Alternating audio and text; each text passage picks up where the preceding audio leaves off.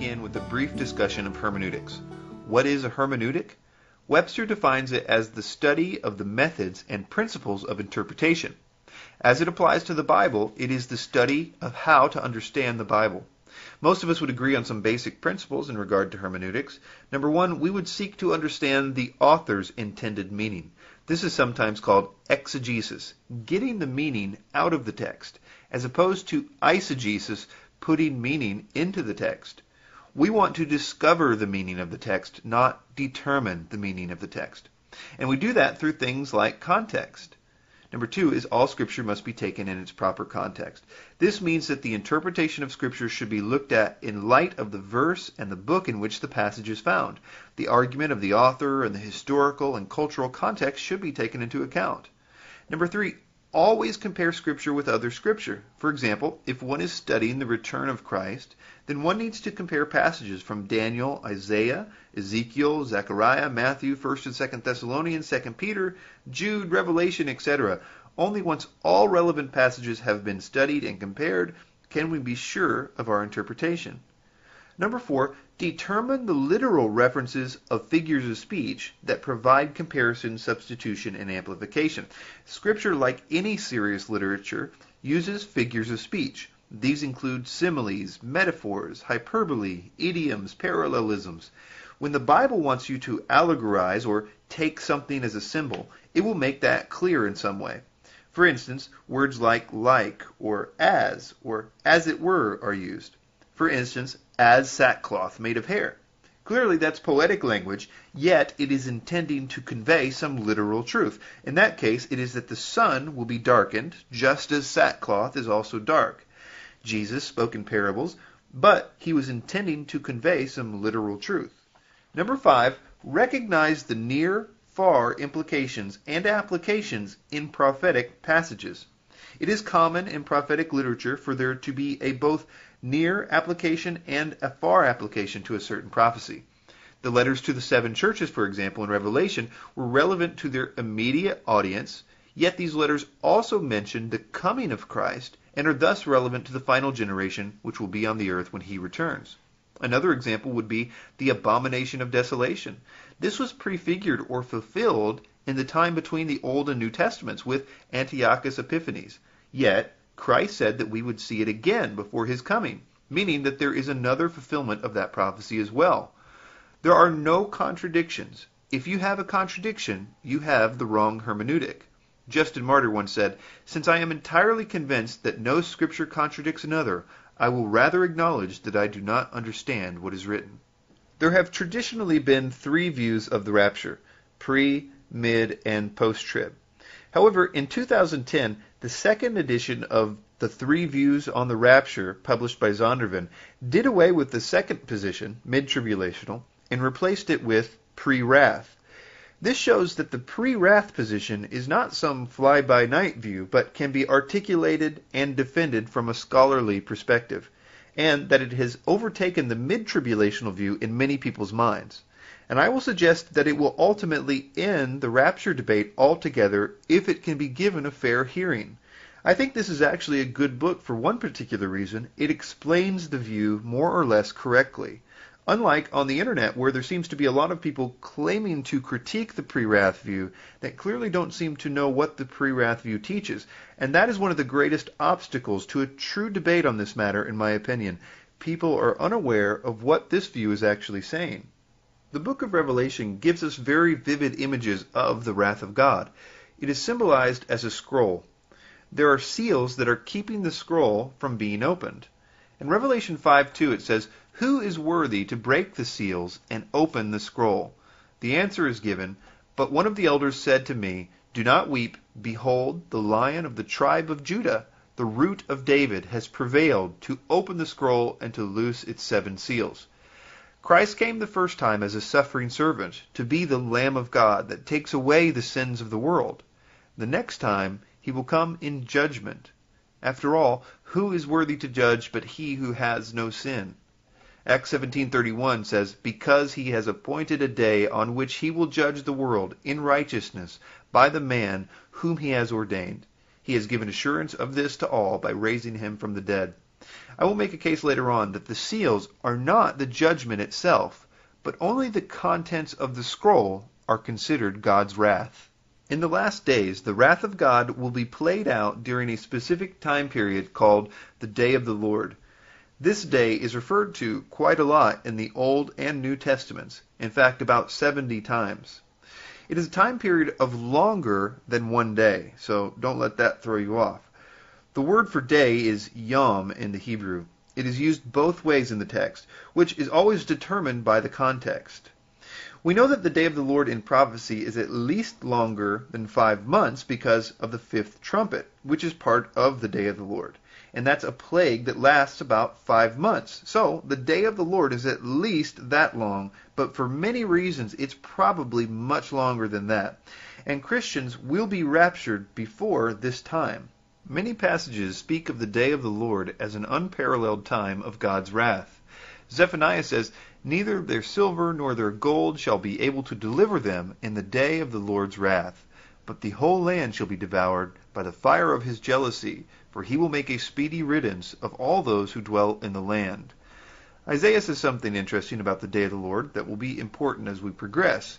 He says, "The loftiness of man shall be bowed down, and the haughtiness of men shall be brought low. The Lord alone will be exalted in that day." The Lord alone will be exalted in that day. In the New Testament, John says that the day of the Lord will be God's wrath in Revelation 6. It says, "And said to the mountains and the rocks, Fall on us and hide us from the face of him who sits on the throne, and from the wrath of the Lamb. For the great day of his wrath has come, and who is able to stand?" Peter has the same idea when he says, "But the heavens and the earth, which are now preserved by the same word, are reserved for fire until the day of judgment and perdition of ungodly men. But the day of the Lord will come as a thief in the night, in which the heavens will pass away with a great noise, and the elements will melt with fervent heat. Both the earth and the works that are in it will be burned up." Because of the severity of the day of the Lord, God has promised to give the world a sign that his wrath is about to begin. The book of Joel is almost entirely about the day of the Lord, and he says, "The sun shall be turned into darkness, and the moon into blood, before the coming of the great and awesome day of the Lord." This is also repeated in the New Testament in the book of Acts, when it says, "The sun shall be turned into darkness, and the moon into blood, before that great and notable day of the Lord come." When the signs in the sun, moon, and stars are given, everyone will be terrified. Everyone, that is, except for the righteous people, who are told to look forward to this day, because it means that their redemption is drawing near. It says in Luke 21, "And there will be signs in the sun, and in the moon, and in the stars, and on the earth distress of nations, with perplexity, the sea and the waves roaring, men's hearts failing them from fear and the expectation of those things which are coming on the earth. For the powers of the heaven will be shaken. Now, when these things begin to happen, look up and lift your heads, because your redemption draws near." Peter also instructs the Christians he wrote to look forward to and even hasten the day of the Lord. He says in 2 Peter 3, "But the day of the Lord will come as a thief in the night, in which the heavens will pass away with great noise. Therefore, since all these things will be dissolved, what manner of persons ought you to be in holy conduct and godliness, looking for and hastening the coming of the day of God?" In every case in Scripture, these signs, the sun, moon, and stars, are to warn the world about the wrath that is about to come on the ungodly. We are told that these things could be used for signs in Genesis 1. Then God said, "Let there be lights in the firmament of the heavens to divide the day from the night, and let them be for signs and seasons, and for days and years." One of the most important things to understand is that the persecution of Christians by the Antichrist is not the wrath of God, but instead the wrath of Satan. In Revelation 12 it says, "Therefore rejoice, O heavens, and you that dwell in them. Woe to the inhabitants of the earth and the sea, for the devil has come down to you, having great wrath, because he knows that he has a short time." And what does he do with that short time? He makes war against the saints and overcomes them. In Revelation 13:4 it says, "So they worshiped the dragon, who gave authority to the beast, and they worshipped the beast, and he was given authority to continue for 42 months, that's 3.5 years, and it was granted to him to make war with the saints and to overcome them." Some important characteristics of the day of the Lord and the wrath of God are that it is against the wicked, and that when it happens, the Lord alone will be exalted. Satan's wrath, however, seems to be just the opposite. According to the Scriptures, it is against the righteous, and that the Antichrist is exalted. We read in 2 Thessalonians 2:4, who opposes and exalts himself above all that is called God or that is worshipped, so that he sits as God in the temple of God, showing himself that he is God. We also know that it is this event, sometimes called the abomination of desolation, where the Antichrist exalts himself, that the persecution of the Christians begins in full swing. Daniel, Matthew, and John in Revelation all tie his bold actions here in the temple, the abomination of desolation, to the start of serious persecution of Christians. But Christ says that this particular persecution will be cut short for the elect's sake, which we're going to get to shortly. God's wrath is what will bring Satan's wrath to an end.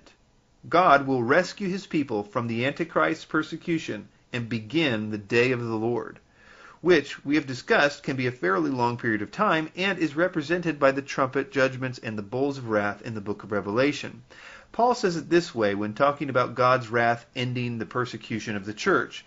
He says, "Since it is a righteous thing with God to repay with tribulation those who trouble you, and to give you who are troubled rest with us, when the Lord Jesus is revealed from heaven with his mighty angels in flaming fire, taking vengeance on those who do not know God, and on those who do not obey the gospel of the Lord Jesus Christ."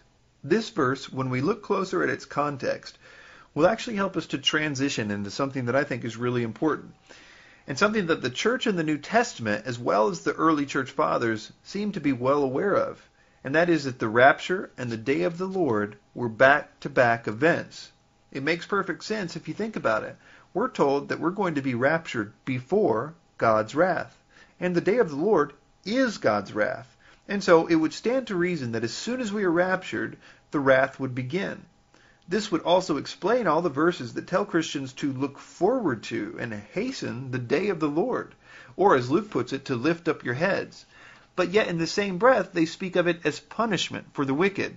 Paul says here in 2 Thessalonians 1, "Since it is a righteous thing with God to repay with tribulation those who trouble you, and to give you who are troubled rest with us when the Lord Jesus is revealed from heaven with his mighty angels in flaming fire, taking vengeance on those who do not know God, and on those who do not obey the gospel of our Lord Jesus Christ. These shall be punished with everlasting destruction from the presence of the Lord and from the glory of his power when he comes in that day to be glorified in his saints and to be admired among all those who believe, because our testimony among you was believed."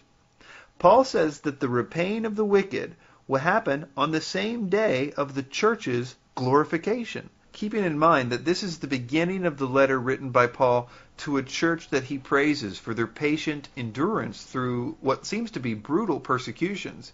He wrote this letter because they had apparently been taught that they had missed the rapture and were in the day of the Lord because of their torments. This opening of the second letter to the Thessalonians is assuring them that the rapture is still a future event, and that the rapture will in fact deliver them from their tribulations when it does happen. As we will see, it is literally impossible to understand the next chapter, 2 Thessalonians 2, one of the most debated verses in rapture history, unless you understand that Paul believed and taught the Thessalonians that the rapture would initiate the day of the Lord. Paul also interchanges the idea of the rapture and the day of the Lord in the most famous rapture verse ever. That is 1 Thessalonians chapter 4. But it's not often noticed because there's a chapter break right in the middle of it. But chapter 5 keeps right on going with the same thought. It says, "For the Lord himself shall descend from heaven with a shout, with the voice of an archangel, and with the trumpet of God, and the dead in Christ will rise first. Then we who are alive and remain shall be caught up together with them in the clouds to meet the Lord in the air." And then there's the chapter break. Then it continues, "But concerning the times and seasons, brethren, you have no need that I should write to you. For you yourselves know perfectly that the day of the Lord so comes as a thief in the night." The subject of this whole passage never changed. They were always talking about the rapture. Paul simply refers to the rapture as the day of the Lord. and we're going to see why he does that as we progress.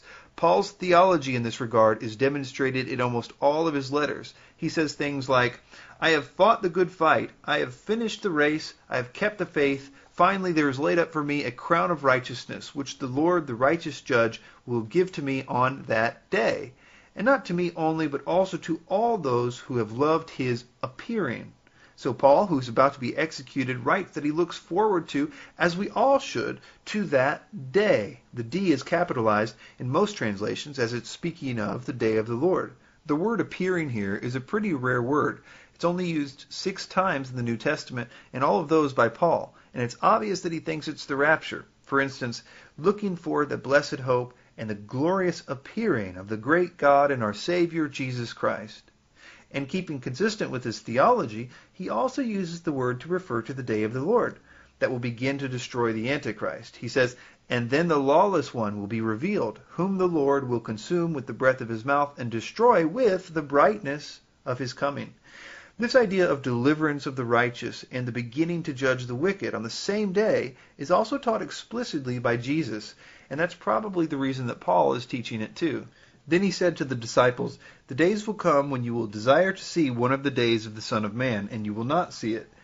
And as it was in the days of Noah, so it will be also in the days of the Son of Man. They ate, they drank, they married wives, they were given in marriage, until the day that Noah entered the ark, and the flood came and destroyed them all. Likewise, as it was also in the days of Lot, they ate, they drank, they bought, they sold, they planted, they built. But on the day that Lot went out of Sodom, it rained fire and brimstone from heaven and destroyed them all. Even so, it will be in the day when the Son of Man is revealed. So Jesus says that his return will be like the days of Noah. God will deliver his faithful, and on the same day begin the destruction of the wicked. There are some that try to say that Noah entered the ark 7 days before the rain ever started. And they do this by interpreting this verse in the first part of Genesis 7 in a particular way. And they do this because it would fit a model of the church being protected or raptured 7 years before the wrath or rain begins. And it would be really interesting if it was true, but the problem is that later on in this same chapter, it explicitly states that they entered the ark the exact same day that the rains began. It says, in the 600th year of Noah's life, in the 2nd month, in the 17th day of the month, on that day, all the fountains of the great deep were broken up, and the windows of the heaven were opened, and the rain was on the earth for 40 days and 40 nights. On the very same day, Noah and Noah's sons, Shem, Ham, and Japheth, and Noah's wife, and the 3 wives of his sons with them, entered the ark. Not to mention that holding to this interpretation that they entered the ark 7 days before the rains began makes Jesus wrong as well in Luke 17, when he says they ate, they drank, they married wives. They were given in marriage until the day that Noah entered the ark, and the floods came and destroyed them all. So they entered the ark, salvation of the righteous, floods came, destruction of the wicked, on the same day. It's all over Scripture, as Jesus mentions also the same thing with Lot and Sodom and Gomorrah in the same passage, just to make this point clear. So why am I spending so much time with this issue of the back-to-back nature of the rapture and the day of the Lord? The reason is because understanding it will help to solve the rapture debate. And number 2, there are many people who, in an effort to keep the church out of any persecution, deny that this is true. And we'll see why they do that a little later on. Let's talk about the doctrine of imminence. This is held by pre-tribulationalists, and it's the idea that no events, prophetic or otherwise, need to occur before the rapture happens. In other words, it could have occurred at any moment in the last 2,000 years. This is contrasted with the many events that must precede the day of the Lord. For instance, Joel says that the sun, moon, and star signs must happen before the day of the Lord. Also, Malachi says, see, I will send you the prophet Elijah before the great and dreadful day of the Lord. Israel must be a nation and thus back in its land. The apostasia, or falling away, must happen. The man of sin must declare himself to be God in the temple, according to 2 Thessalonians and Matthew 24. Thus, if the rapture and the day of the Lord are back-to-back events, the rapture could not have happened for the last 2,000 years. Many verses are used in defense of this theory, like Titus 2:13, which says, we are those who are looking for that blessed hope and the glorious appearing of the great God and our Savior, Jesus Christ. Now here's a list of the Greek words and all the proof texts used in support of eminence, and they're things like looking for and waiting for, waits for, expect, alert or awake, alert, wait, near or at hand, and none of them have the meaning that nothing needs to happen before an event takes place. In fact, without a single exception, of every Greek word in every proof text regarding this issue, not a single one of them carry the meaning that no events have to precede Christ's coming. All of the words, save one, are dealing with the believer's attitude concerning his coming, not the timing of it at all. This attitude should be defined as expectancy, not eminence. And that's why some people term this the phantom doctrine. But I don't want to prejudice you against this term, because there is a time period in which the Lord's return will be imminent, but only after certain events take place first. But after they do, it will be imminent. Some pre-tribulationists appeal to the early church writings because it seems that many of them believe the rapture to be imminent in their lifetimes. And that is true for some of them. But if you look even closer, you will see that they also believed that the Antichrist was already on the scene, whether it was a Roman emperor or a pope, and that the persecution that they were enduring was the persecution of the Antichrist. They never taught that the rapture could come before the Antichrist until the 1800s. Larry Crutchfield, a professor at Columbia Seminary and a pre-tribulationalist, is an expert on the early church fathers. He wrote a paper called Rudiments of Dispensationalism in the Ante-Nicene Period, and he was looking for pre-tribulationalism in the early church fathers. But he has this to say: while there are in the writings of the early fathers seeds from which the doctrine of the pre-tribulation rapture could be developed, it is difficult to find in them an unequivocal statement of the type of imminency usually believed by pre-tribulationalists. In fact, Thomas Ice of the Pre-Trib Research Center quotes Crutchfield in his article, The History of the Doctrine of the Rapture, as his evidence of a belief in an imminent return of Christ in the early church. And he says, patristic scholar Larry Crutchfield argues that the early church fathers believed in what he calls imminent intra-tribulationalism. That is, they believed that they were in the Great Tribulation, but not the day of the Lord. He summarizes the views of the pre-tribulational scholars on the issue as follows. With few exceptions, the premillennial fathers of the early church believed that they were living in the last times. Thus they looked daily for the Lord's imminent return. This belief in the imminent return of Jesus Christ within the context of ongoing persecution has prompted us to broadly label the views of the earliest fathers imminent intra-tribulationalism. The early church was holding to a more biblical view. We find in Revelation chapter 6 that the only thing that is preventing the beginning of God's judgment of the earth is the number of martyrs be completed. How long, O holy and true, until you judge and avenge our blood on those who dwell on the earth? Then a white robe was given to each of them, and it was said to them that they should rest a little while longer until both the number of their fellow servants and their brethren, who would be killed as they were, was completed. A really good example of this is in Matthew 24, where we see this passage. Immediately after the tribulation, that word there is thlipsis in the Greek, of those days, the sun will be darkened, and the moon will not give its light. Then they will see the Son of Man coming on the clouds of heaven with power and great glory, and he will send his angels with a great sound of a trumpet, and they will gather together his elect from the four winds, from one end of heaven to the other. There's so much confusion about this verse, and the reason is because we have defined this word tribulation incorrectly as the wrath of God. And if we do that, then we have to pretend this verse isn't talking about the rapture, even though it's a mirror image of the famous verse in 1 Thessalonians chapter 4, as we will see. But if we simply look at how the Greek word thlipsis is used in the New Testament, we will see that it is used of affliction or persecution. This is talking about a great affliction being cut short by the rapture. For example, almost every instance of this word, thlipsis, in the New Testament is promising believers they will go through it. Like in Mark 4, verses 16 and 17, where it says, "These likewise are the ones sown on stony ground, who when they hear the word immediately receive it with gladness. And they have no root in themselves, and so endure only for a time. Afterward, when tribulation, or thlipsis, or persecution arises for the word's sake, immediately they stumble."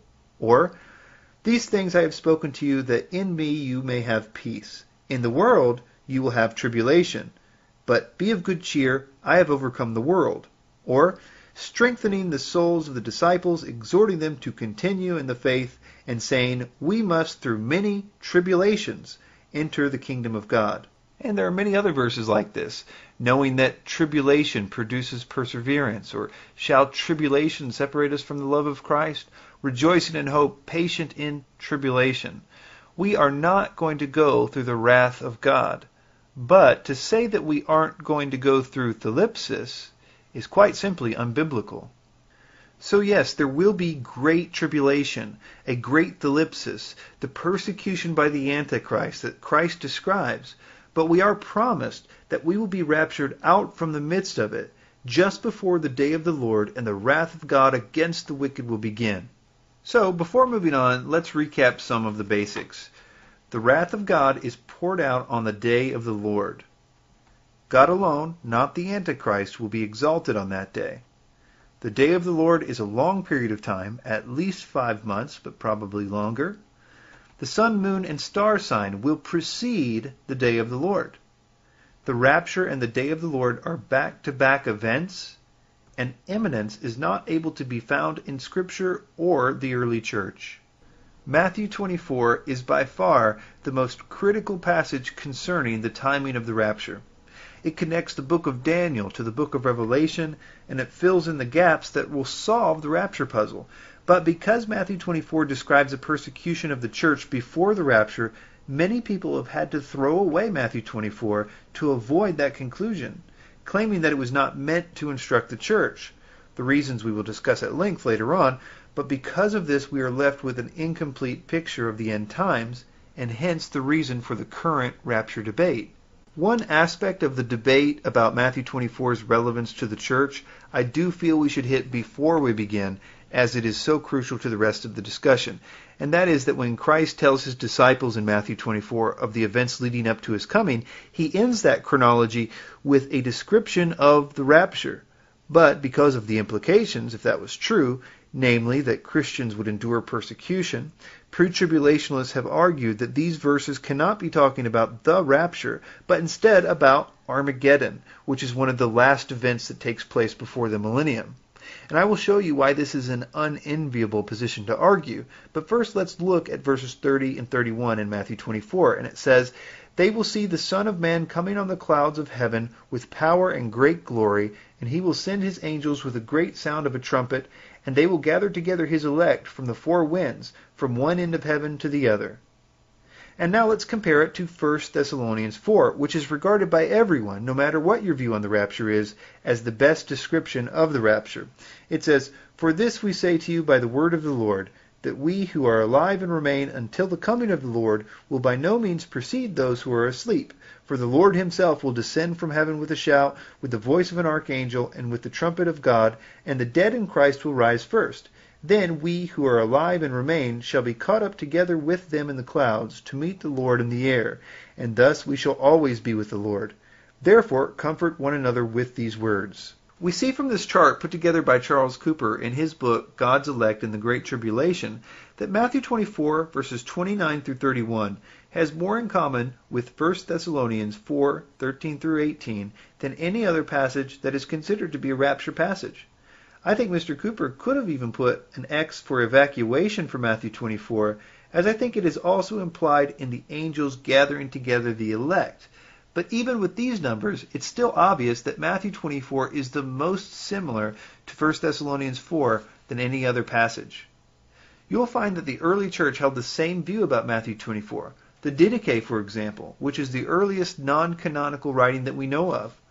Also, here's another interesting example. The King James 1611 edition seems to be pre-wrath, in that it considers Matthew 24:31 comparable to 1 Thessalonians 4:16, as well as 1 Corinthians 15:52, both classic rapture passages. Now let's compare Matthew 24 to Revelation 19, the classic Armageddon passage, to see if Matthew 24:31 is speaking of Armageddon like some pre-tribulationists claim. But first let me explain when Armageddon takes place so that you'll have a reference point. It takes place at the end of the 7-year period and just before the millennium. Now, we could argue about when exactly it takes place. I'm under the impression that it takes place at the end of that 30-day period there, but it doesn't really matter for our discussions today. Basically, just know that it takes place sometime right before the millennium begins. Now, back in our Revelation 19 passage, it says, "Now I saw heaven opened, and behold a white horse, and he who sat on him was called Faithful and True, and in righteousness he judges and makes war. His eyes were like a flame of fire, and on his head were many crowns. He had a name written that no one knew except himself. He was clothed with a robe dipped in blood, and his name is called the Word of God. And the armies in heaven, clothed in fine linen, white and clean, followed him on white horses. Now out of his mouth goes a sharp sword, and with it he should strike the nations, and he himself will rule them with a rod of iron. He himself treads the winepress of the fierceness and wrath of Almighty God. And he has on his robe and on his thigh a name written, King of Kings and Lord of Lords. Then I saw an angel standing in the sun, and he cried with a loud voice, saying to all the birds that fly in the midst of heaven, Come and gather together for the supper of the great God, that you may eat the flesh of kings, the flesh of captains, the flesh of mighty men, the flesh of horses and of those who sit on them, and the flesh of all people, free and slave, both small and great." They do both have angels involved, but it's clear that the function of those angels is very different. For example, in Matthew 24, the angels are gathering together the elect in the clouds to be with Jesus. But in Revelation 19, the angels call birds to feast on the flesh of judged people. So that's not a match. In Revelation 19, there is no trumpet, no evacuation or assembling, nor is the sun and the moon darkened. And most importantly, as we will see very clearly in a moment, the wrath of God is totally over at Revelation 19, but in Matthew 24, the wrath of God is only about to start. So that is definitely not a match. The question that starts everything is from Matthew 24, verse 3. The disciples asked Jesus what kind of signs there would be before his coming. The Greek word for coming used here is parousia, sometimes called parousia. Now, as he sat on the Mount of Olives, the disciples came to him privately, saying, "Tell us, when will these things be, and what will be the sign of your coming," or parousia, "and the end of the age?" A quick description of this word parousia might be helpful for our discussion. The word is actually pretty rare in the New Testament. It's only used 24 times. And this is compared with the usual word for coming, which is used 222 times. When this word, parousia, is used of Christ, it is almost used in a technical sense in order to refer to Jesus' coming in the last days. Notice in the definition that this includes and encompasses all the things that Christ will do, starting with the rapture, his visible return, the raising of the dead, but it also includes the last judgment, and also the setting up of the kingdom after Armageddon. The rapture will be the first thing to happen at his coming, or parousia, but there are not multiple parousias, like one parousia at the rapture and then another one at Armageddon. There's only one word that is used to describe all of those tasks. A good example is how this word is used in Greek literature. It was used to describe a visit from a king to the area that the king ruled over. It would be used to refer to his arrival and the entirety of his visit. The parousia, or coming of the king, could last a long time. And that's why the first definition, as you see on your screen, is simply presence. It's no big mystery that Christ describes the events before the rapture in this discourse, because that's what they asked him about. What are going to be the signs of your parousia? And the rapture is the first thing that happens at Christ's parousia. Also, it's interesting to note that Matthew also tacks on the, quote, end of the age to this question, because he understands that Christ's parousia will be linked to the wrath of God, because the disciples had been taught just a few days earlier by Jesus that the harvest of the righteous was to coincide with the end of the age and the destruction of the wicked. In a parable, Christ says, "Let both grow together until the harvest, and at the time of the harvest I will say to the reapers, First gather together the tares and bind them in bundles to burn them, but gather the wheat into my barn." And then when explaining the parable, he says, "The enemy who sowed them is the devil, the harvest is the end of the age, and the reapers are the angels. Therefore, as the tares are gathered and burned in the fire, so it will be at the end of the age." And so that gives us an idea of what the disciples were asking Jesus at the beginning of Matthew 24. So Jesus then begins to answer their questions.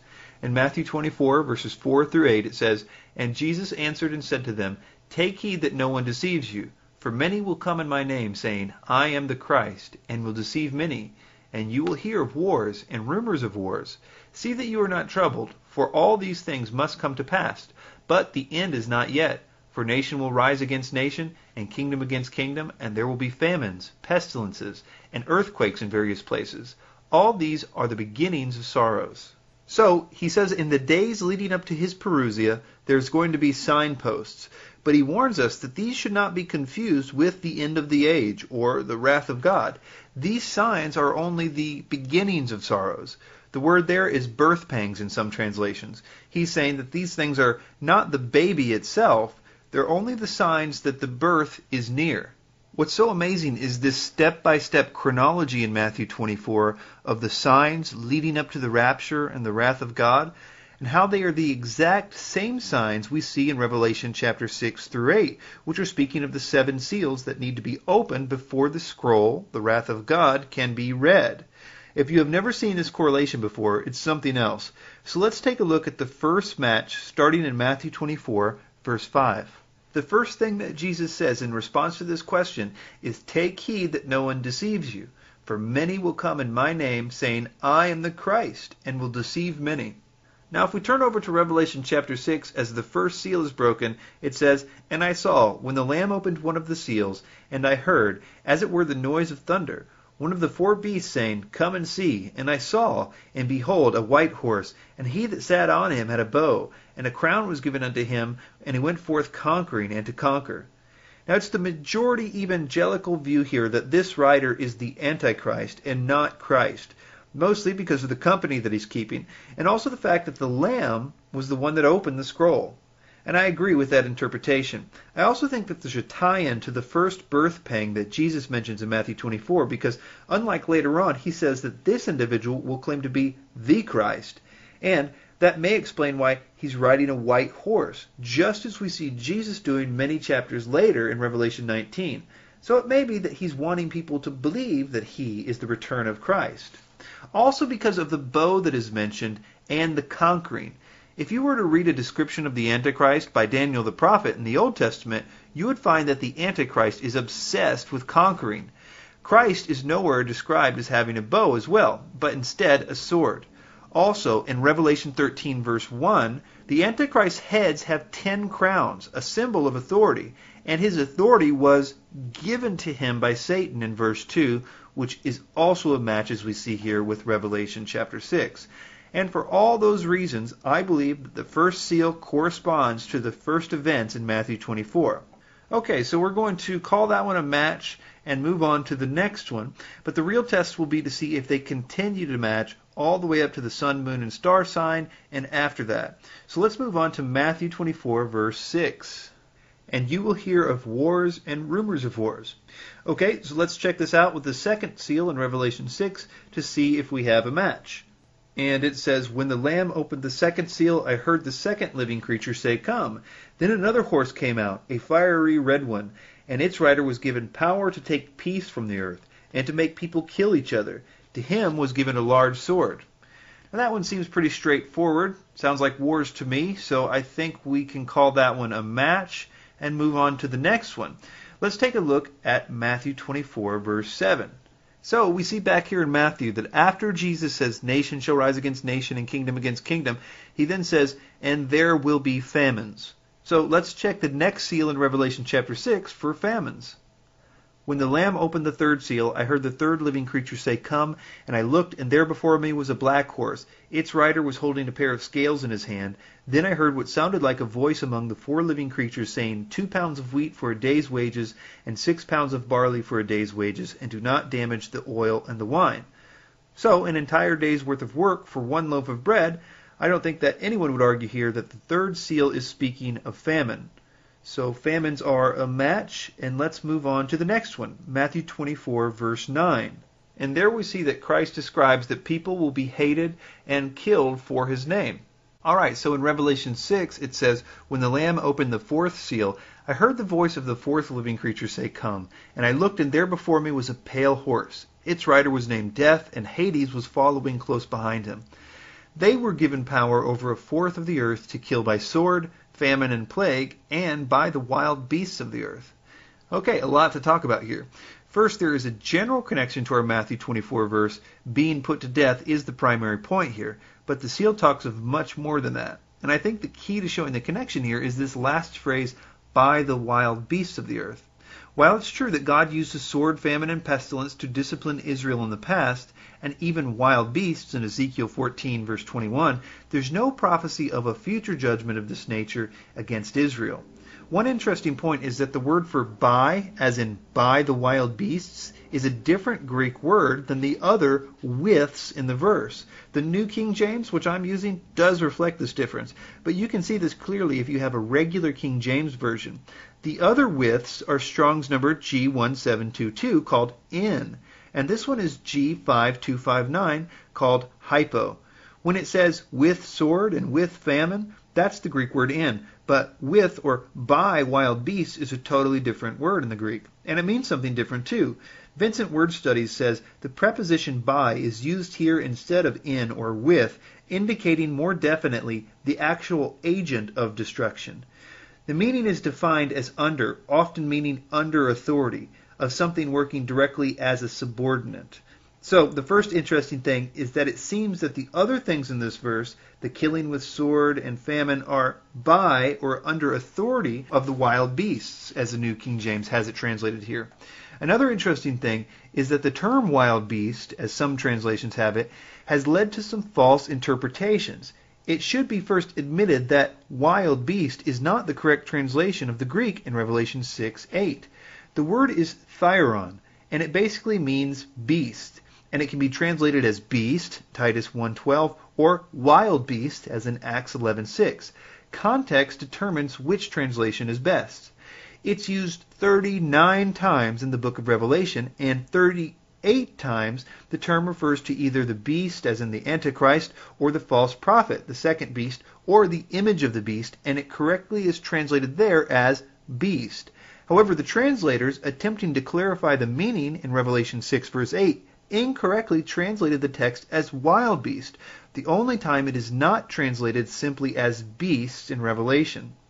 There is no grounds for the translation wild beast in Revelation 6:8, since the beast, Antichrist, in Revelation 13:7, and the false prophet beast of Revelation 13:15, and the image of the beast in Revelation 13:15 all have the power to put to death, just as it says here. Both the beast, Revelation 13:1, and the false prophet, Revelation 13:11, are better reference for the beasts of Revelation 6 verse 8. Both famine and plague, then, are here attributed to the methods in which these beasts kill. That is, in addition to the swords, which is obvious if this is speaking of the Antichrist and false prophet. Famine is something that could be a result of only people having the mark being able to buy or sell, and therefore this could be the cause of this famine. But I also think that both the famine and the plague are things that could be orchestrated by evil people today. The famine in Russia, for example, killed millions of people, and it was largely man-made. It was the result of price controls and requisitioning. Some people say that Lenin was trying to break the spirit of the people and steal their land with it, but that's really conjecture. At the very least, most of the evidence is that Lenin and his associates knew the probable results of their agricultural policies, but were willing to take the risks. According to one of his associates, Pipes, Lenin repeatedly said that he would sooner the whole nation die of hunger than to allow free trade in grain. Plague also could be engineered by the Antichrist and the false prophet with modern superviruses, etc. Or it could simply be the result of the famine. So we will call that one a match, and we will move on to the next one. And back in Matthew 24 it says, "Therefore when you see the abomination of desolation, spoken of by Daniel the prophet, standing in the holy place, whoever reads let him understand, for then there will be great tribulation, such as not been since the beginning of the world until this time, no, nor ever shall be. And unless those days were shortened, no flesh would be saved, but for the elect's sake those days will be shortened." So verse 15 is the first time in Matthew 24 that we can put a time as to where we are in the scheme of things. He speaks of the abomination of desolation spoken of by Daniel, and most everyone agrees that this is the midpoint of the last 7-year period. If you want to know more about that, almost any study of Daniel's 70 weeks will bring you up to speed. Basically, there's a final 7-year period that will begin when the Antichrist makes a peace agreement with Israel. And at the midpoint, 3.5 years in, he will declare himself to be God in the temple. Now, you will find references to this time all over the Bible. Sometimes they call it the abomination of desolation, as it is here. Other times it might say 1,260 days, or 42 months, or time and a half of times, or even a time unlike any other time that has ever been or ever will be. Every time you see one of those phrases or numbers, it's talking about this midpoint right here in Matthew 24. So consequently, we know more about this exact time than any other time in prophetic history, and it will really help us as we progress. Almost every time it's spoken of, it says that this is the beginning of a great persecution of the elect. The entire section here is telling people to flee because of the persecution that will start at that point. So Jesus says Daniel talks about it.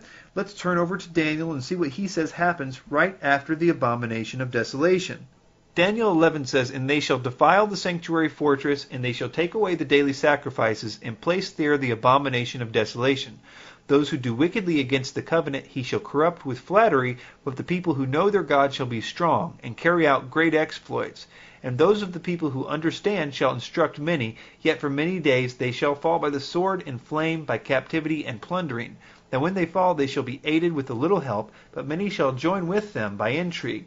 And some of those of understanding shall fall, to refine them, purify them, and make them white until the time of the end, because it is still for the appointed time."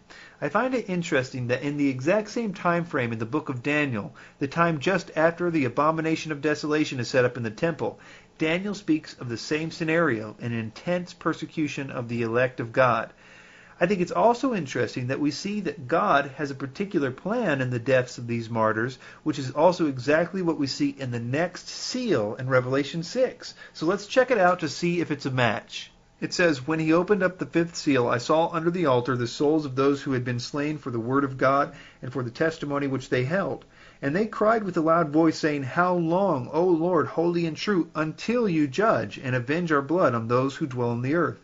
Then a white robe was given to each of them, and it was said to them that they should rest a little while longer, until both the number of their fellow servants and their brethren who would be killed as they were was completed." So this seal is entirely about martyrs. And that's exactly what we see happening in our Matthew 24 verse. But the most interesting part of the 5th seal is that the martyrs are asking God how long it will be until he judges those that are killing them. And this would seem to indicate that all that has happened so far in the seals, wars, famines, etc., are not part of God's judgment. Also interesting, the reason God waits is because the number of their fellow servants and their brethren would be killed as they were for it to be completed. In Matthew 24, verse 22, it says, "And unless those days were shortened, no flesh would be saved, but for the elect's sake those days will be shortened." Those days are about to be cut short for the elect's sake. These souls are not going to have to wait very much longer for God to avenge them. In fact, it will happen in the very next seal. Okay, so death and the 5th seal martyrs are a match. And we'll move on to the sun, moon, and stars one. And I think this one's going to be pretty obvious. So let's check our Matthew 24 passage first. It says, "Immediately after the tribulation, or thlipsis, of those days, the sun will be darkened, and the moon will not give its light. The stars will fall from heaven, and the powers of the heaven will be shaken." Now, if we continue to use Matthew 24 as a guideline for the book of Revelation, we would expect to see this exact same sign there too, the sign that the day of the Lord and the wrath of God is about to begin. And in fact, that's what we see in Revelation chapter 6 when it says, "I looked, and when he opened the 6th seal, and behold, there was a great earthquake, and the sun became black as sackcloth of hair, and the moon became like blood, and the stars of heaven fell to the earth, as a fig tree drops its late figs when it is shaken by a mighty wind. Then the sky receded as a scroll when it is rolled up, and every mountain and island was moved out of its place, and the kings of the earth, the great men, the rich men, the commanders, the mighty men, every slave, and every free man, hid themselves in the caves and in the rocks of the mountains, and said to the mountains and rocks, Fall on us and hide us from the face of him who sits on the throne, from the wrath of the Lamb, for the great day of his wrath has come, and who is able to stand?" It seems pretty open and shut here, but there's so much more to this. If we look at Luke 21, which is a parallel passage to Matthew 24, we see Luke talking of this exact same thing. He says, "And there will be signs in the sun, in the moon, and in the stars, and on the earth distress of nations, with perplexity, the sea and the waves roaring, men's hearts failing them from fear and expectation of those things which are coming on the earth. For the powers of the heavens will be shaken. Then they will see the Son of Man coming in a cloud with power and great glory. Now when these things begin to happen, look up and lift your heads, because your redemption draws near." Notice he talks about this idea of men who are terrified for what is about to happen, just like in Revelation chapter 6. This is very important, as we'll see. Also notice that, as we've already talked about, believers will take a totally different view of this event and will not hide, but look up in expectation. That is because the rapture will happen just before the day of the Lord begins. Some of you might be thinking that this passage is speaking of Armageddon, because it's sometimes taught that way. But this is the unambiguous start of the day of the Lord, with the sun, moon, and star signs, just as Joel prophesied. Armageddon happens just before the millennium. In addition, the very next seal, the seventh seal, is the introduction to the seven trumpets, which proves that they are chronologically linked to the seals, which causes a huge problem because the fifth trumpet, the one about the locusts, is 5 months long. So the day of the Lord must be at least 5 months long, and there's simply not enough time for the day of the Lord to be completed if it starts at Armageddon.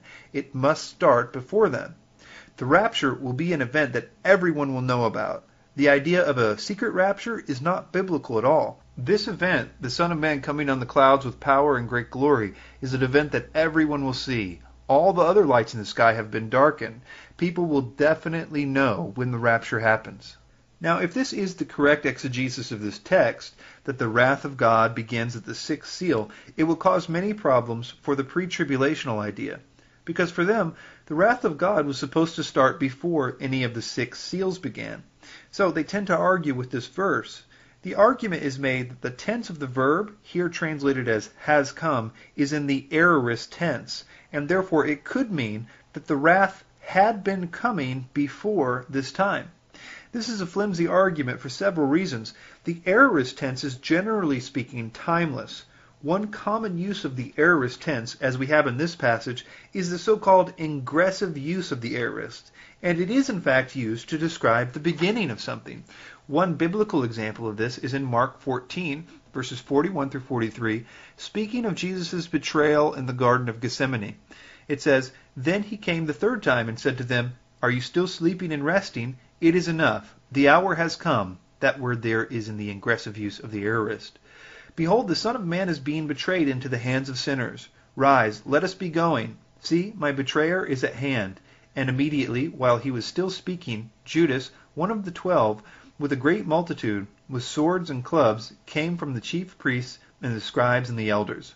The context here is obvious. This has come is referring to the beginning of his passion, not an event in the past. Similarly, the context in the Revelation passage is obvious. The men are hiding themselves because the day of the wrath of the Lamb has come, and it's about to begin. This is consistent with many other scriptures. The sign they saw was what Joel said would happen before the day of the Lord.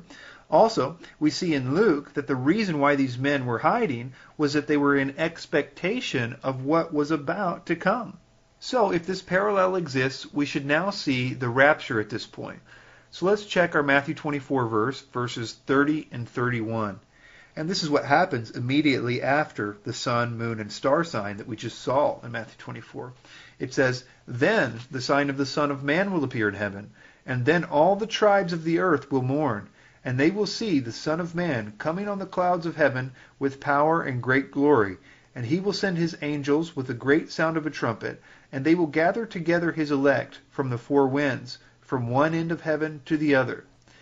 Chapter 7 immediately follows the 6th seal, and we see 2 events that apparently happen simultaneously. Some of your Bibles will title the 7th chapter as Interlude, because it takes place before the opening of the 7th seal in chapter 8. The first event is the sealing of the 144,000 Jews, 12,000 from each tribe. This protects them from the wrath of God that is about to follow. They will become the first fruits of unsaved Israel in Revelation 14:14. These were not saved until after the rapture, which is why they were not raptured. The other simultaneous event in this chapter is that a multitude of people from every tribe, peoples, and language which cannot be counted by man appears in heaven. We see this same terminology in chapter 5 about people from every nation, tribe, and language are the ones who are redeemed by Christ from the beginning of time. So let's look a little closer at this multitude that just showed up in heaven to see if it's those that have just been raptured after the sixth seal. Notice that this multitude is clothed in white robes. It appears that these people have bodies. People who are redeemed by Christ won't have bodies in heaven until after the rapture, according to 1 Corinthians 15, verses 15 through 52. Contrast that with the fifth seal, where they were only described as having souls. They were only given white robes and told to wait a little while longer. A great multitude from every nation suddenly showing up in heaven with bodies can only be the rapture. Then John told us specifically who this group is. The elder says that they are those who come out of the great tribulation. This is the tribulation specifically spoken of by Christ in Matthew 24, verse 21 through 22. For then there will be great tribulation, such as not been since the beginning of the world until this time, no, nor ever shall be, and unless those days were shortened, no flesh would be saved, but for the elect's sake those days will be shortened. And later Jesus says, immediately after the tribulation of those days, the sun will be darkened, and the moon will not give its light, and the stars will fall from heaven, and the powers of the heavens will be shaken. Then the sign of the Son of Man will appear in heaven, and all the tribes of the earth will mourn, and they will see the Son of Man coming on the clouds of heaven with great power and glory, and he will send his angels with a great sound of a trumpet, and they will gather together his elect from the four winds, from one end of heaven to the other. This phrase, out of, in Revelation 7, is from the Greek preposition ek, and has the connotation of out from the middle of. The pre-tribulational viewpoint here is that this multitude, which no one can number, are those people who became Christians after the rapture. Remember, if this is talking about the rapture, it would mean that the church goes through persecution before the rapture. So they argue here concerning a verb tense again. They say that the word come in this verse should instead be translated who are coming. They say that the word for come is a present participle that is often translated as coming. The idea that they're trying to convey is that this group does not arrive suddenly in heaven, but that they have been trickling in as they have been martyred. The problem for them is that the time of the Greek sentence is fixed by the verb of a sentence in its context, not by a participle. In this example, the participle phrase, these are the ones who come out of the great tribulation, is attached to two Greek verbs in the aorist tense, washed and made, and both referring to an event that has already been completed before the eyes of the onlookers. The point is that these words tell us the timing of the phrase, not the participle. This is also why one of the elders refers to this multitude as having already arrived when he says, and where did they come from? If the elder was witnessing an ever-increasing number of people, this would not be the appropriate tense to use. If this parallel continues, we should expect to see the beginning of the wrath of God next in the seventh seal. The sign has been given, warning the world of God's impending wrath. The righteous are now raptured and safe in heaven, and now the day of the Lord, the wrath on the wicked, should begin. When he opened the seventh seal, there was silence in heaven for about half an hour, and I saw the seven angels who stand before God, and to them were given seven trumpets. Then another angel having a golden censer. Then the angel took the censer, filled it with fire from the altar, and threw it to the earth. And there were noises, thunderings, lightnings, and an earthquake. So the seven angels who had the seven trumpets prepared themselves to sound. The first angel sounded, and hail and fire followed, mingled with blood. And they were thrown to the earth, and a third of the trees were burned up, and all the green grass was burned up. A few things to notice here. First, the idea of silence in heaven. There's usually at least praising of God by the cherubim that hold up his throne. But that seems to stop for half an hour as the soberness of what is about to happen sinks in. Almost 6,000 years of God's patience with the wicked is about to run out. So we see the contrast here. While the 6 seals were bad, wars and famines, persecutions, it pales in comparison to just day 1 of the wrath of God, in which a third of the trees are burned up and all the green grass is burned up. So I think that there's enough evidence to convict here that these two passages are parallel to one another. But we're only just beginning. As we have noted, pre-tribulationists, like all of us, don't want the church to go through persecution, and so it leaves them with only one option, to essentially disregard Matthew 24.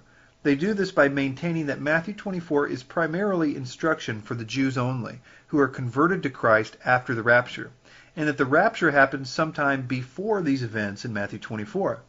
They say that when Jesus spoke these words to the apostles, he was speaking only to their Jewishness and not to their fathers of the Christian churchness. They say things like, Matthew was a Jew and so was his gospel audience. There's lots of problems with this theory about Matthew 24. Number one is the parousia problem. All over the New Testament, Christians are told to look forward to the parousia as if it were their redemption, and we've seen this many times. And this is what the entire question in Matthew 24 is all about. Lord, what will be the sign of your parousia? Also, Luke and Mark give essentially the same accounts of this teaching from the Lord on the Mount of Olives that we see in Matthew 24. And Luke, who was a Gentile, makes it clear that he's writing his gospel specifically to another Gentile named Theophilus. If Matthew is such a Jewish gospel, how come Matthew is the only gospel writer to report Jesus' use of the term church? Jesus first mentions the church by name in Matthew 16, verse 18, and he actually gives instruction for church discipline in Matthew 18, verses 15 through 20. Jesus institutes the Lord's Supper, we see the Great Commission, and many other things. One could easily argue that Matthew is the most church-specific gospel. Ask a pre-tribulationalist if it's okay to set a date for the rapture, and they will correctly state, no man knows the day or the hour. But according to their theology, that verse isn't talking about the rapture at all. They seem to agree that Matthew 24, verse 31 is talking about a rapture when it's convenient. We have also already seen how the rapture in Matthew 24, verse 31 compares to all the other rapture passages, as well as how much it doesn't compare to the Armageddon passages that pre-tribulationists say that it refers to. This view causes some major problems with the text in Matthew 24 too. This first verse that we see here says that people will be delivered to the persecution and that they're hated because of the name of Christ. Jews are not hated because of the name of Christ. Another verse speaks of the elect, and they say that the word elect here is somehow referring to Jews. But this word simply means picked out or chosen. And the definition we read here is to obtain salvation through Christ. It is also used in the New Testament a few times to speak of the Messiah, once of angels or Christian individuals. For instance, 3 John writes of the elect lady. And here is a verse that exemplifies its primary usage at the bottom. But the word is never used in the New Testament to refer to Jews. Two textual points that people will bring up to prove the position that Matthew 24 is for the Jews are found in this passage. So let's read it really carefully to see if we can get the context right. Therefore, when you see the abomination of desolation, spoken of by Daniel the prophet, standing in the holy place, whoever reads, let him understand. Then let those who are in Judea flee to the mountains. Let him who is on the housetop not go down to take anything out of his house, and let him who is in the field not go back to get his clothes. But woe to those who are pregnant, and to those who are nursing babies in those days, and pray that your flight may not be in the winter or on the Sabbath. So they'll say, look, this proves that this is for the Jews. It's talking about people living in Judea, and it also mentions the Sabbath. The point of this passage may be best summed up as the word urgency. Apparently, whatever the Antichrist is going to start doing in Jerusalem at this point is going to happen very, very quickly. And in order to avoid the apparently new decree to kill people, you must not look back, just run, particularly if you live in close proximity to it. I think the context shows that the mention of those in Judea is not here to say that this whole passage is for the Jews, but it's mentioned only that because the temple where the Antichrist will make this decree is in Judea, and anyone at all who lives in Judea when this happens will need to run really fast if they want to escape alive. The mention of the Sabbath also makes sense in this context. It's mentioned for the same reason that winter and pregnancy and nursing babies are. All those things would slow down your fleeing. For instance, even today in secular Israel, if you were to try to travel on the Sabbath, you would find it next to impossible to do so effectively. Buses don't run on the Sabbath, trains don't run, etc. Even some elevators operate differently on the Sabbath. You can imagine how if it's this way today in secular Israel, how it might be after their temple has been rebuilt and the religious system is in full effect again. Your fleeing would be made very difficult if it were to fall on a Sabbath, the same as if you were pregnant or if it was winter. You can see from this verse that it is not saying that these people shouldn't flee if it's the Sabbath, as if he's talking to Jews under the Old Covenant, as is often suggested. Jesus is quite emphatic that they need to flee regardless. Pray that your flight, he says, your flight is happening either way. And as you can see, just because these two verses mention Judea and the Sabbath, it does not mean that this chapter is for Jews. They are only speaking of the events concerning a very important event called the abomination of desolation. If you're still skeptical about Matthew 24's relevance to the church, I think this next section will alleviate all your concerns. Beside the book of Revelation, 1st and 2nd Thessalonians are the most prophetic books in the New Testament. We will see that just like Revelation chapter 6, the Thessalonian letters make the same pre-wrath case in the same sequence as Matthew 24. In fact, I would go so far as to say that primarily what Paul taught the Thessalonians in regard to the rapture amounts to a Bible study of Matthew 24. This shouldn't be a surprise because Paul tells us that his teaching on the end times came from the Lord in 1 Thessalonians 4, verse 15. For this we say to you by the word of the Lord, that we who are alive and remain until the coming of the Lord will by no means precede those who are asleep. Many people interpret this to mean that Paul had special revelation about the subject of the rapture from Jesus, and while this is certainly possible, I think the only reason they have come to this conclusion is that they don't think that Matthew 24 applies to the church, and so they have never seen the connection between these classic rapture passages and our Lord's plain and simple teaching. This is more than speculation on my part. Look at this list of 20 parallels in 1st and 2nd Thessalonians and Matthew 24. This was put together by Alan Kirshner.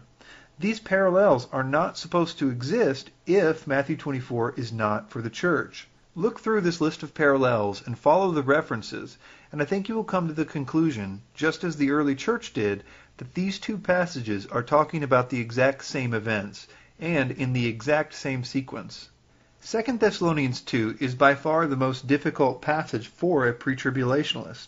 I've heard many sermons and read many commentaries on this passage from a pre-trib viewpoint, and almost none of them are the same. Most of them take a different route trying to deal with the problem that their view causes here. Let's read it. Now, brethren, concerning the coming of our Lord Jesus Christ and our gathering together to him, we ask you not to be soon shaken in mind or troubled, either by spirit or by word or by letter, as if from us, as though the day of Christ had come. Let no one deceive you by any means, for that day will not come unless the falling away comes first, and the man of sin is revealed, the son of perdition, who opposes and exalts himself above all that is called God or that is worshipped, so that he sits as God in the temple of God, showing himself that he is God. Paul here in this second letter is trying to reason with the Thessalonians, who had been deceived somehow that they had missed the rapture and were now in the day of the Lord. Paul here is using a pretty good argument to prove that this was not the case. He says that neither the falling away nor the Antichrist revealing himself in the temple had happened, and so therefore the rapture could not have happened yet either. Paul is essentially reminding them of the Bible study he gave them of the Olivet Discourse, or Matthew 24. He's about to remind them of what events need to happen before the gathering together. This exact same phrase in English, gathering together, and Greek, episynagoge, are used by Jesus in Matthew 24 to refer to the rapture. So he's explaining what needs to happen before the gathering together can occur. Well, that's simple, Paul says. Don't you remember the Bible study? Don't you remember that before the gathering together, Jesus told us that the abomination of desolation that Daniel spoke of must happen, which, if you look it up in Daniel, as Jesus instructed them to do, you will see that this is when the man of sin sits as God in the temple of God, showing himself that he is God. So Paul says, you haven't seen that happen yet, have you? Well then, that's a sign that the gathering together hasn't happened either. The other thing that Paul reminds them of is that a, quote, falling away must happen first. This word is used exclusively in the Bible as a falling away of faith. The Greek word is apostasia. We will talk more in depth about this word later on. So the question is, does Matthew 24 talk about a falling away from the faith that happens before the gathering together can happen? And it does. It says, then they will deliver you up to tribulation and put you to death, and you will be hated by all nations for my name's sake. And then many will fall away and betray one another and hate one another, and many false prophets will arise and lead many astray. And because lawlessness will be increased, the love of many will grow cold. So, to visualize this for you, I put a picture of Matthew 24 on the screen, and I will read the 2 Thessalonians 2 passage, so you can see the correlation between the two with your own eyes. Now, brethren, concerning the coming of our Lord Jesus Christ, and our gathering together to him, We ask you not to be soon shaken in mind or troubled, either by spirit or by word or by letter as if from us, as though the day of Christ had come. Let no one deceive you by any means, for that day will not come unless the falling away comes first, and the man of sin is revealed, the son of perdition, who opposes and exalts himself above all that is called God or that is worshipped, so that he sits as God in the temple as God, showing himself that he is God. I think it's pretty clear when you look at it this way. This is a clear refutation of the pillars of pre-tribulationalism, namely that there are no events that need to happen before the rapture. It would also mean that the Antichrist must be revealed before the rapture. There are two things that are done to explain this problem by pre-tribulationists. The first is that while they will agree that verse 1 is talking about the rapture, when Paul says, "Now, brethren, concerning the coming," or parousia, that word parousia there is the same word used in 1 Thessalonians 4, when Paul is definitely talking about the rapture. So almost no pre-tribulationist denies that Paul is talking about the rapture in the first verse, but they imply that the rest of the passage is talking about the day of the Lord only, as if Paul said, "Hey everyone, let me talk to you about the rapture." And then he forgot to talk about the rapture and talked about the day of the Lord instead. And this one is solved if you know Paul's theology about the day of the Lord, which he explains, apparently again to the Thessalonians in the previous chapter, where he describes how the justification of them and the punishment of the wicked all occur on the same day. Paul's theology was that the rapture and the day of the Lord were logically inseparable back-to-back events, as we've already detailed. This verse only makes sense if you know that Paul considers the rapture happening on the very day that the day of the Lord begins. The subject in verse 1, the rapture, never changes. When Paul says the day of Christ and that day, he's talking about the parousia, which starts with the rapture. We remember that the parousia is a multi-staged event, so the rapture is theologically inseparable from the day of the Lord, as it is the very first event in the Lord's parousia. So let's read it with this in mind, and I'm sure that you'll see that Paul does in fact speak to his brethren about the rapture, as well as the day of the Lord. Now, brethren, concerning the coming of our Lord Jesus Christ, and our gathering together to him, we ask you not to be soon shaken in mind or troubled, either by spirit, or by word, or by letter, as if from us, as though the day of Christ had come. Let no one deceive you by any means, for that day will not come unless the falling away comes first, and the man of sin is revealed, the son of perdition, who opposes and exalts himself above all that is called God or that is worshipped, so that he sits as God in the temple of God, showing himself that he is God. Some pre-tribulationists who see the problems in that view take a different route altogether in dealing with 2 Thessalonians 2. They will argue that the word falling away, or apostasia in the Greek, means departure, and thus is denoting the rapture in that verse.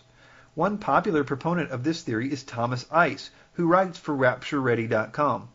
He doesn't appeal to the Greek or to any other contextual argument in the New Testament, but instead to early English translations of the Bible, such as the Geneva Bible, that translates the word apostasia as departure in the English. Therefore, they conclude that the rapture is in view where the word falling away is. So it would read, "Let no one deceive you by any means, for that day will not come unless the rapture comes first, and the man of sin," etc., etc. So, for a moment, let's look past the idea that this would mean that Paul is saying that the rapture can't happen until the rapture happens, and let's look at the details of this word. While it is true that some early English Bibles translated the word apostasia as departure, such as the Geneva Bible, it's also equally evident that the Geneva Bible meant a religious departure. In fact, the Greek term apostasia is only used one other time in the New Testament, in Acts 21:21, where the word forsake is the word apostasia. It says, "And they have been told about you that you are teaching all the Jews who are among the Gentiles to forsake Moses, telling them not to circumcise their children, nor to walk according to the customs."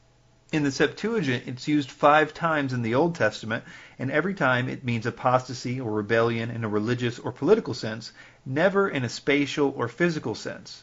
Furthermore, even the very pre-tribulationalist scholar Paul Feinberg, who wrote the argument for the pre-tribulational view in the first edition of The 3 Views of the Rapture for Zondervan, admits, quote, "If one searches for the uses of the noun apostasy in the 355 occurrences over the 300-year period between the 2nd century BC and the 1st century AD, one will not find a single instance where this word refers to a physical departure. This idea of the apostasia being the rapture is sort of a pop view. It's not held among the pre-tribulational scholars in the vast majority, and most good pre-tribulational pastors that I listened to while doing this research openly rejected this view in their sermons. A few verses later, in 2 Thessalonians 2, Paul talks about this enigmatic restrainer. He talks to the Thessalonians like it's old news. I suggest that it was old news, and that Paul got his understanding of the identity and purpose for the restrainer from Matthew 24. Let's read what Paul wrote first. Let no one deceive you by any means, for that day will not come unless the falling away comes first, and the man of sin is revealed. Do you not remember that when I was still with you I told you these things? And now you know what is restraining, that he may be revealed in his own time. For the mystery of lawlessness is already at work. Only he who now restrains will do so until he is taken out of the way, and then the lawless one will be revealed. The pre-tribulational view teaches that the restrainer is the Holy Spirit, and that he will be removed with the church at the rapture. There is a scriptural problem here, though, because we are told that the Antichrist cannot be revealed until the restrainer is taken out of the way. But we are told that our being gathered together to him will not happen until the Antichrist, or man of lawlessness, is revealed. The logic of the restrainer being the Holy Spirit and being removed at the rapture is an impossibility. The scriptural order is, number 1, the restrainer is taken out of the way, and number 2, the Antichrist is revealed, and number 3, the church raptured. Who then is the restrainer? The answer to the question of who the restrainer is lies in the Old Testament in the book of Daniel, in a parallel verse to Matthew 24, verses 15 through 22. Parallel because this is the section in Daniel about the abomination of desolation, and it's where Jesus told us to turn if we wanted to know what he was talking about.